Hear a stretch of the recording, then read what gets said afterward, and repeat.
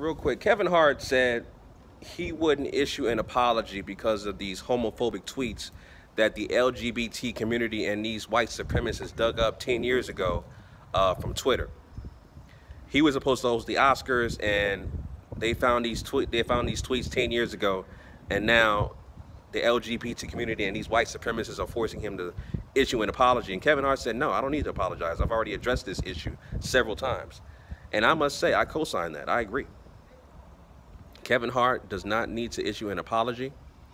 LGBT community is saying that the community has been disrespected and mistreated and all this stuff, when black society has been mistreated and disrespected and disenfranchised and marginalized and destroyed for over 500 years. Free labor for centuries.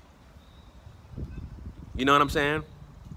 And we haven't gotten out 1 cent of reparations compared to other groups such as the Native American community, the Japanese community, the Jewish community. They got their reparations for their atrocities, but black society, who has been mistreated for over 500 years, and we're not a protected group like these other groups, like the LGBT community.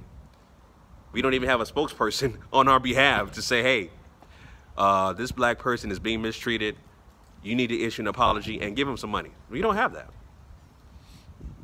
So I fully agree with Kevin Hart for not issuing an apology, and also the fact that, you know, no matter how much shucking and jiving, and no matter how much things that you're trying to do to appease to the dominant white society, to give them to accept you, because, you know, Kevin Hart had to shuck and jive his way to becoming a successful comedian.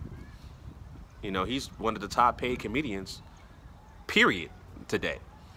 So he had to assimilate with the dominant white society and you know, beg for their acceptance. But the fact that no matter how much shucking and jiving you do, they still gonna find ways to deny your entry and assimilation into the dominant white society. So I just wanted to make this video real quick because I'm on my son's football playoff game that's happening right now. But it's good to be back here in South Florida, man. Real good to be back here in South Florida. But yeah, just wanted to issue my little my commentary about this Kevin Hart thing, man. Kevin Hart does not deserve to issue an apology. If anything, black society, we don't need an apology either. We just need our money. But we've been mistreated for way longer than any other group that's been marginalized. Black society has been mistreated for over 500 years. So we need way more than just an apology. We need our check. Point blank and simple. So just wanted to do this video real quick, family. Leave your comments down below. Let me know what you guys think about this Kevin Hart hosting the Oscars, and now he's not hosting the Oscars anymore because of these tweets from 10 years ago. Let me know in the comments section down below, family. Till next time, Chauncey, aka the Black Separatist, signing out. Peace.